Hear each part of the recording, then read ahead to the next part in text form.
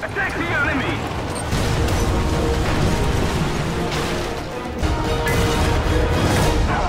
Victory is ours! Good morning, everybody. Welcome back for some more high-tier War Thunder Tanks gameplay. Today with the Leopard A1A1.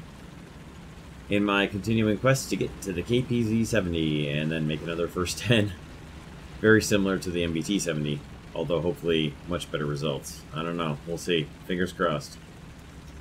Anyway, this is a battle from 12 October 2017, and I had a whole bunch of boosters turned on. The battle right exactly prior to this one, of course, I had a 300% research booster turned on, and we got battle on Eastern Europe, and it just naturally went terribly. I got one kill with my Leopard A1A1, and then got hit by like 5 Soviet tanks, all one right after another. So, as usual, right here alone, I have a better score result than I have in that previous battle. So, oh well. So we got the capture, and one thing to point out here, for all the times I've complained in a video about somebody on the team capturing the first capture point and not waiting for the rest of the team to get there and join in, watch at the end of the battle and see how many of our team gets killed in their first spawn and doesn't have a chance to respawn again. And then pay attention to how many of our team could have potentially made it to the first capture point there at B and maybe had enough points to respawn again. And think about how potentially different this battle could have turned out. Anyway, I moved through the park after the first capture on the B point here to see if I can move up and ambush some guys at their C point. And maybe be able to move in past the, move in behind them on the back road there, the back alley road all the way in the east, in the 10 column. And as you can see from the artillery hitting on the C point, there's a whole bunch of enemies on C, and I was able to move in and get a pretty good surprise on them. I should have shot him in the turret, but I was going for the single crew kill on the lower hit. Obviously, he didn't see where I was here, and then he got killed afterwards, so it didn't really matter. But he clearly did not know where that shot came from and was looking down the road, so that was nice. I got a good hit on the, what should have been the breach, although, and obviously, I didn't do quite as much damage to his horizontal turret drive here as the game said I did. And even though I fired above his tracks there, still hit him in the tracks, but I had apparently done enough damage to the T-62 that his reload was slow enough that I was able to kill him before he was able to get a shot off. I thought I was dead there. Now, I'm guessing this KPZ-70, or I mean MBT-70 rather, must have been already damaged or something, because he should have certainly been able to shoot me there. I got a pretty good hit into him. I was trying to hit him in the fuel tank there, where I usually get killed in my MBT-70, and instead I just killed out his entire crew. Which, of course, works. Somebody else killed the M60A2 there, which was very nice. And then I was able to get a capture with my Leopard A1A1 for my second capture of the game, along with a kill. Now, as I said in the title, this is my first really good battle with the Leopard A1A1. And that's basically because after I finished the first 10 for the Leopard A1A1, I moved on to other nations to get more tanks researched and first 10s done and so on and so on. And I've really not played my Leopard A1A1 almost at all. So that's why this is so long after the Leopard A1A1 first 10 before I have the really first good battle. So I moved over here to come in and try to hit them from behind on the back road. But as soon as I crossed that KPZ-70 and then the RU-251, I knew, well, alright, obviously the back road is clear. So I moved up to try and get in behind this bit of wreckage here and the tree along to the side, and set up in an ambush position to cover anyone coming back to try and capture the C point back away from us. So that's what I was doing here. Fairly well hidden. So you can see my random puppy squad mate there in the RU-251 is hitting somebody just northwest of him. And I'm going to move in and try to get to him and help him here, because there's not a lot going on at the capture point I'm at C, so... Also, you may notice on the score screens here, when I show them, that we are controlling almost the entire map, but we have lost most of our team, and the enemy team is still mostly in the battle, so that's not a good thing.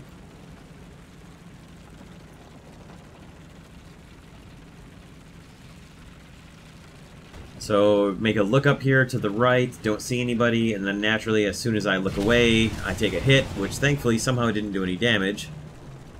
Although someone's obviously coming from up near there, even though we have two guys up in the northeast towards their spawn, but I'm going to move up here and see if I can find who just shot at me.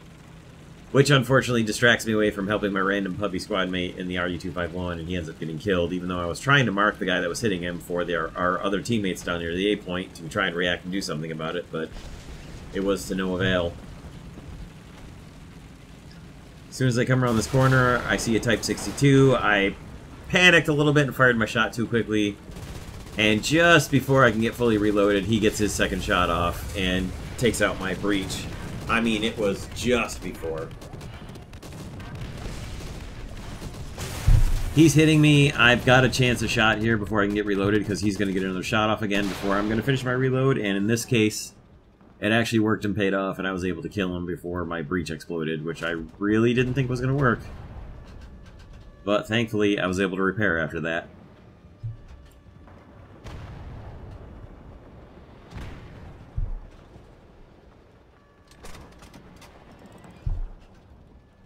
Got fully repaired, moved out again. Trying to press towards the A point a little bit here and help our team take it back.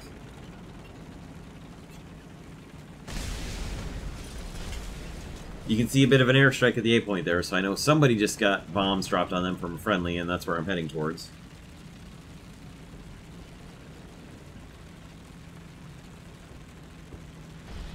You can see there, most of our team is gone, most of their team is alive, even though we control most of the map. Very precarious situation here, and as soon as I come around the corner, I just barely see a Centurion Mark 10, who thankfully was watching down towards the C point, and I was able to knock his crew out. Which probably was a very, very lucky break for me there. Roll into the A point, start taking it back. You can see somebody up in front of me taking hits from an enemy. I'm going to try to climb up on top of the platform here to get a shot into the T-62 up here that's threatening my teammate, and right as I get my gun on him, he gets killed just as I fire. But that's okay. I'd rather that I don't get the kill and my teammate does, rather than he kills my teammate and I kill him right after, because at least I have a teammate left alive here. The enemy team takes the C point away from us right as we're taking the A point. We get a capture again for my third capture of the battle.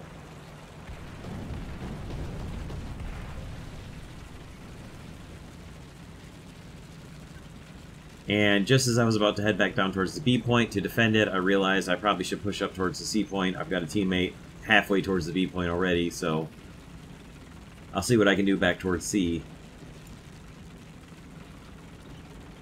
Now, unfortunately, he was watching where I was coming from, and I didn't quite get the shot I wanted, obviously, back into him. Tried to fire some machine guns off to mark him for the team, and by the time my gun can even reload, I've lost pretty much everything useful on the tank. And it's just a matter, basically, of waiting till he reloads and kills me again before I can even mark him.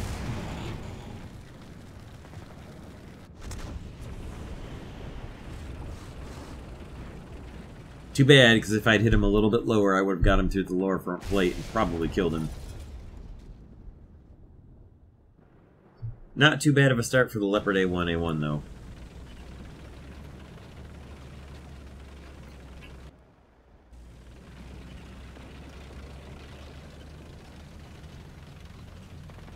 And as it happens so often, somebody who kills me ends up being somebody who watches my videos.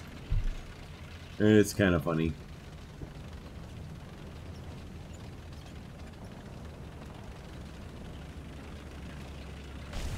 I was going to move up back towards the C point and try and catch him from the side. Decided to go around and come in from behind the C point there. And of course I run into someone from the enemy team here, and somehow I got a random snapshot off that hit him and avoided a deadly shot back in return, and was able to get my gun stabilized in enough time to get a kill shot on the M41A1 there, which I really honestly didn't think that I was going to survive that encounter there, but I did for once in the JPZ.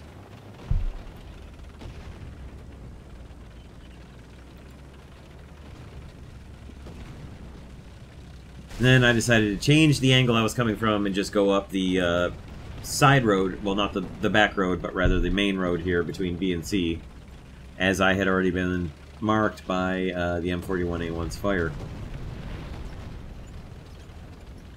And yes, I have actually been on a no-kidding vacation, essentially work funded. My job requires me to travel a lot, and so I take my laptop with me, and that's actually why this video, you may have noticed that the audio is kind of screwed up a little bit, because I had to re-record the audio from a replay, because I had set my computer to output through the HDMI to a TV in the hotel, and I didn't realize that I hadn't restarted my computer since then. So when I DVR'd this battle at the end of it, because it went well enough, the NVIDIA Shadowplay file ended up having no audio at all, so I had to go back and re-record it from a replay, so it's slightly out of sync in a couple places. It's pretty clean, but that's why you don't get things like the narrator saying we've captured the zones, or people using the in-game comms tree saying I need help, or good or excellent or whatever.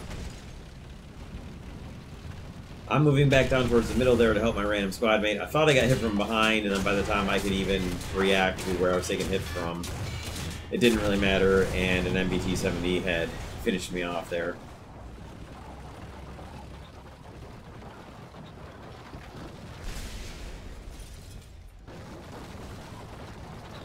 And here's about where the battle went from completely in our hands to a total disaster and terrible.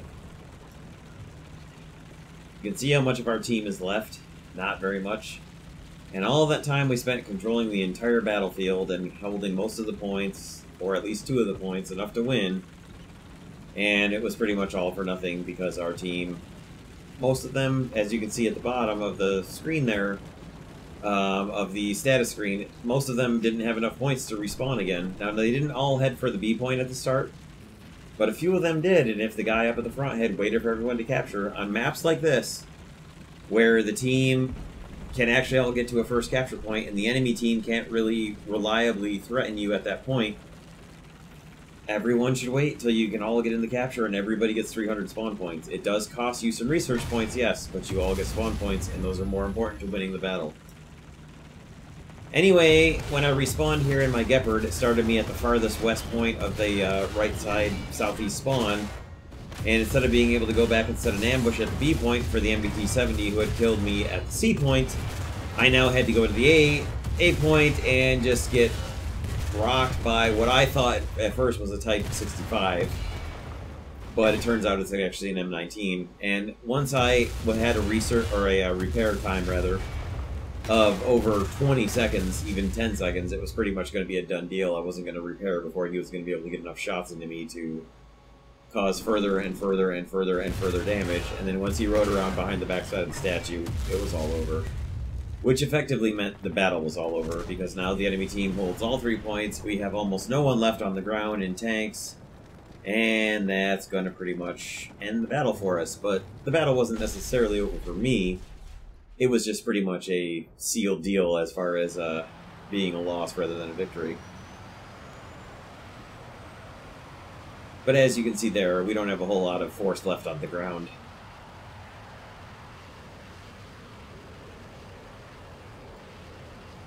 And our MiG-15 had gone back to land to get new bombs and ground attack ordnance, so I was a little annoyed with him during the battle, but he wasn't really doing anything really, I don't know, I can't think of the word I'm trying to find here, but he wasn't doing anything questionable, I guess, or he was alright. I came back in for the statue looking for the M19. Of course I couldn't see him because he's on the far side of the statue there. So I'm going to haul back around to my AR-234B and do what I can to see if I can spot him again, or spot anything for that matter. Drop bombs on.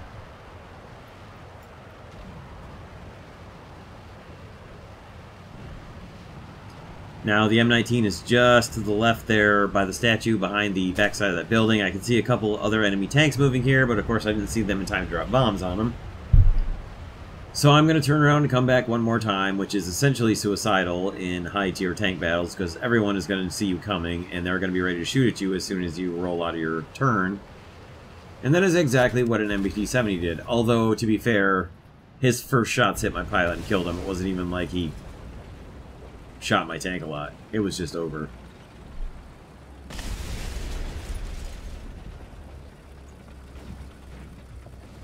I elected not to burn a backup for either my Leopard or my Leopard A1A1 there, so I came back in my HE-219 And was hoping to just get some high-velocity armor-piercing 30 mil shots into somebody. Set them on fire, maybe. Or at least do some damage and try to salvage some measure of research or money here, because I don't have any aircraft to research left for the Germans. I just have money to gain, basically, with a premium aircraft here. So I'm trying to home in on anybody with tracers and hopefully hit them with HVAPs, and this KPZ-70 gives me, or MBT-70, gives me a pretty good lineup there, and I get in and get some good shots into his engine, which of course doesn't start a fire, and really was irrelevant because the battle ended just after that. But still, as happens so often, I had a pretty good battle, and most of the rest of my team really didn't. But I ended up making almost 76,000 Lions and almost 6,000 vehicle research with a loss. So just imagine if I'd have won. Anyway, that really was the first really good standout kind of battle I had with the Leopard A1A1. You can see how much boosters I had there. 4 kills, 3 captures, and an assist with the A1A1. Not too bad. Double the score of the next closest player on my team. A whole smack of rewards there. And really, I mean, up until I got killed in my Leopard A1A1, the battle was going pretty well. But anyhow, that'll do it for today. Thank you guys for stopping by and checking this one out. We'll see you all very soon for some more War Thunder, and have a great day, everybody. Take care.